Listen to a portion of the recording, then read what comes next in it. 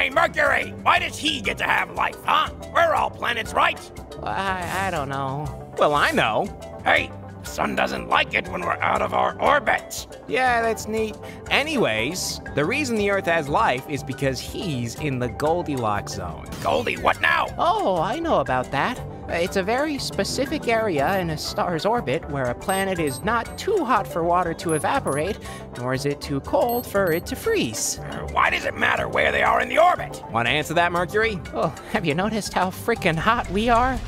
How cold Uranus is? Sorry. Yes, I've noticed. So tell me, what's the difference between us and Uranus? Again, sorry. What's so funny? Yeah, I don't get the butt of the joke. You're killing me here. Just tell me the frickin' difference between me and Uranus. We're closer to the sun, thus we're hotter. Oh. So, if you position yourself at just the right distance from the sun, you'll have a better chance of developing life, like the Earth has. Hey, Earthlings, stop nuking each other! Hey, no, bad. Stop it. I'm gonna stay here for now. Thanks.